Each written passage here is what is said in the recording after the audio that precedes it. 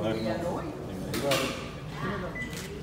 Ay, salió Juan Bolívar. Sale don Juan Bolívar, ¿verdad? Entonces, básicamente, ya con... Ya yo estoy esa foto, Juan.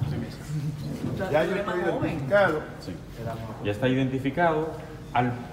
Al activar y confirmar que es la persona que hemos visto físicamente con la cédula y con nuestra base de datos, le damos a confirmar y pasa a la unidad de votación. ¿Me devuelve mi cédula de una vez? No, en ese momento final, no. bueno. En ese momento no. Espérate, Entonces, espérate. yo estoy- ¿Qué es lo que sale ahí? Déjame poner. Sí.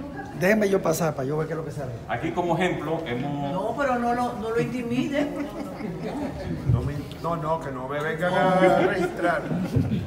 No, y básicamente entonces le sale la boleta automatizada y la persona elige el canal de su elección, lo confirma y después le sale el periódico de su elección, lo confirma y sale el voto. Es básicamente estilo un celular que usted va marcando. Miguel, pero explica que esto va a tener Una cabina una cabina abierta. para preservar el voto secreto. Claro. Sí, Vamos a hacer una muro humano para que no se vea nada. Sí. Entonces a mí me van a presentar los partidos ahí. sí, exactamente. Entonces yo ya cojo. Sí, elige uno. Ya yo voto por...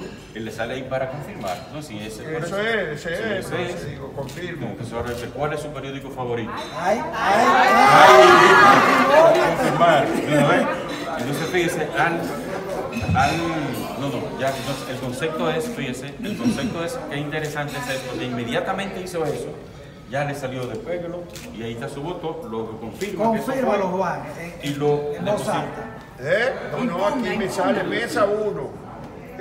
Nivel nacional, su canal favorito, Teleantilla, canal 2. Su periódico favorito, en la B, hoy. Exactamente, y lo deposita y ya. ¿no? Entonces hay que doblarlo. Sí, y se deposita. Y yo lo he hecho aquí. Pasa por las rutas y ahí se le devuelve su Me cédula. devuelve mi cédula. Y básicamente, Vamos a hacerlo con otra persona. entonces,